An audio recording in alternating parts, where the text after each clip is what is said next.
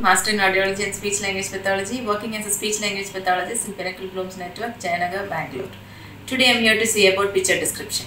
So this will be an interesting activity for the kids.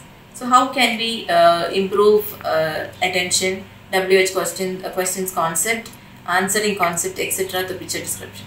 So initially we will give them simple one picture things like a picture of an apple or a picture of banana, in which we will familiarize the concept like things like apple is red in color, we will eat apple, it is a fruit likewise, and then we will ask questions based on that.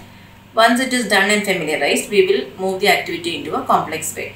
So that can be like from a single picture to a picture of a park or a playground or a stadium, a theatre, etc. in which we can ask about each and everything like what this person is doing, what that person is doing, etc. and make them understand and say in sentence level, which will increase the mean length of utterance also. That's it. Thank you.